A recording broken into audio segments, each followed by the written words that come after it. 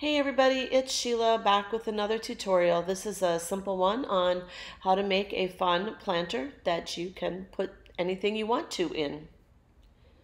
I've already mixed up some resin, but I'm going to give it a final stir here.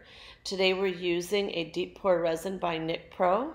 It's a 1-to-1 ratio, and I'm going to add a little bit of glitter here. This is actually a diamond dust, and you can use any brand of your choosing. And I'm just going to pour some in here. I tend to like sparkly, so I may have added more than you would, but it's personal preference, and you'll learn as you go along what is enough and what is not enough. So I'm just going to give this a stir here, making sure I'm mixing all of this in very thoroughly. If you're not a beginner, you may want to fast forward through this part. If you're a beginner, you can sit back and watch. I'll try to keep my hands out of the way as much as I can. When you bring the camera in close, sometimes it's hard to keep your hands out of the way and stir. So all I'm doing is stirring 360 degrees. I'm trying to keep my stir stick in the resin as much as possible to avoid adding extra bubbles. And I'm going slowly in one direction. Next, I'm going to add a copper metallic paste by Baltic. And this is my first time using this, so I'm going to put a little bit on the end of my stir stick here.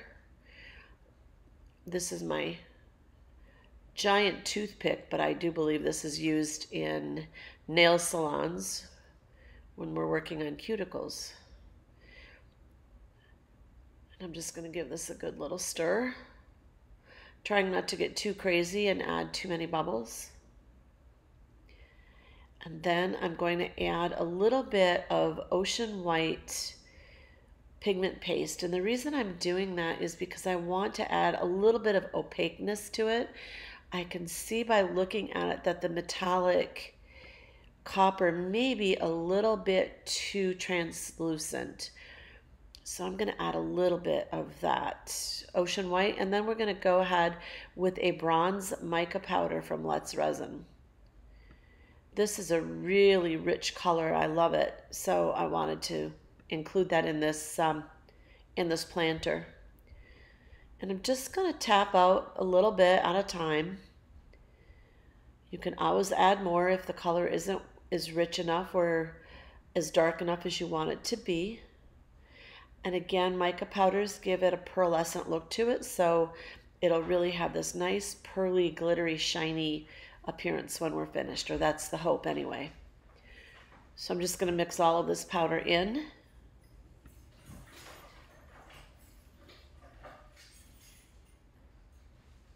And try to get this as well mixed as I possibly can. Got to scrape the sides a little bit. And you've really got to go down into the bottom and make sure that you're getting anything that may have floated down or sunk down, I guess. I should say down to the bottom. So I'm just going to continue to give this a good stir. I really like this deep pour resin by Nicpro.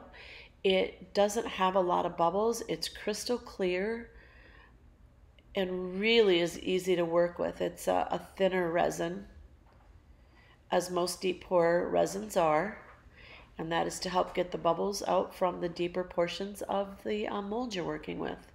I am going to add a little bit more of the bronze mica powder, as I really would like this to be a little bit richer in color. Not quite dark enough for me just yet. And again, this is personal preference. And as you go, you will learn. You'll learn your micas, you'll learn your colors.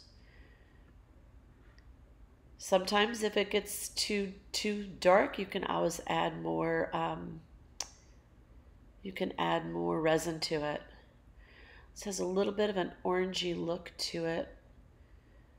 We'll see what happens as I continue to mix it. I really want it to be a little bit more coppery and darker. So let's go ahead and pour this in the mold. This is a very deep mold, which is why I used the Nicpro deep pour resin. If you use a 1-to-1 ratio type resin, it will get too hot and it will probably flash cure and not come out very good. So whenever you're working with deeper molds, you're better off to use the deep pour resin. In fact, you're not just better off, you definitely need to do that. So I love Nicpro. It's a really nice resin, as I said previously, to work with. Again, thin, very low odor, BPA free, all of those good things. So let's get this filled to the top here. I think we're good. I'm going to go ahead and give this a little bit of a swirl here and get all these colors mixed up. Got a little air bubble here down on the bottom here that I'll have to work out. So you can see these colors are really blending nicely.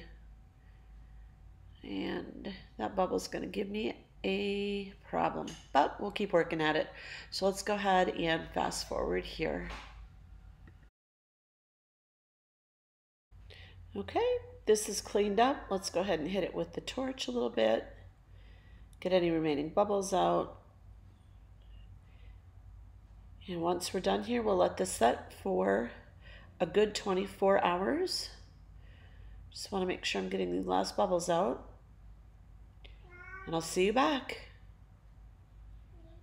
All right, it's been 24 hours. And I'm going through this very quickly in a fast forward because I actually cut my thumb.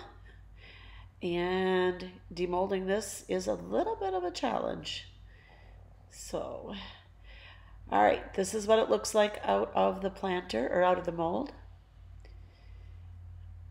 Came out pretty close to the colors I wanted, very pretty and shiny.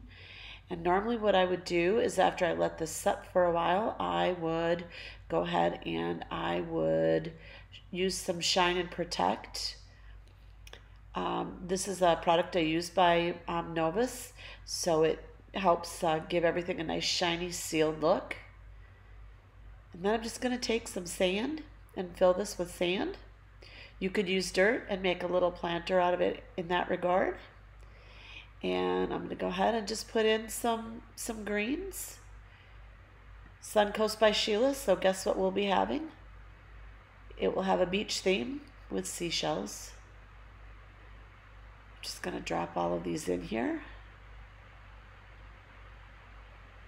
And of course, how you do this is completely up to you. Beauty is in the eye of the beholder. I'll just get all these in here.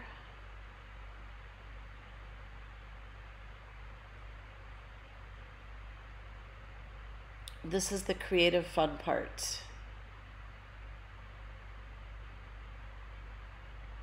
And just a couple more shells. Love to know what you guys do. Please drop me some comments, show me pictures. I want to see your work, whether you're a beginner or you're a pro. And there we have the finished product. So there you have it for today. Appreciate you all joining me once again. I always appreciate your comments and feedback, as I said earlier, and certainly those thumbs up, and don't forget to subscribe to my channel. So have a great day, everybody, and I hope to see you back again soon. Be safe. Take care.